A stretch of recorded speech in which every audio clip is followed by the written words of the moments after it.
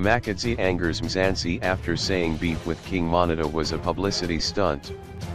Artist Makhadzi says there was never any bad blood between her and King Monada, it was a publicity stunt. Hakamatorikasi hitmaker Makhadzi yesterday took to her Twitter to announce there was no bad blood between her and Malwethi hitmaker King Monada, and their song Ganema will be released today. I would like to inform everyone that I and Monada are fine. We did those live videos for publicity stunt and it really worked for our song to be known before the release, she tweeted.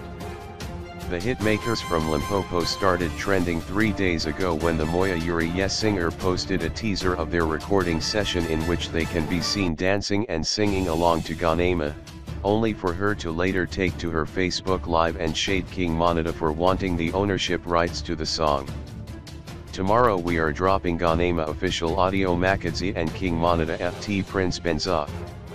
I would like to inform everyone that me and Monada we are fine. We did those live videos for publicity stunt.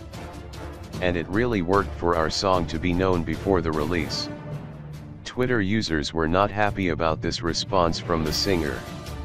This tweet said this was why the South African Music Awards didn't pay attention to her music. This is why Sama awards your music.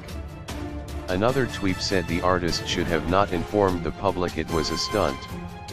The thing about publicity stunts is that you don't reveal that it was a damn publicity stunt.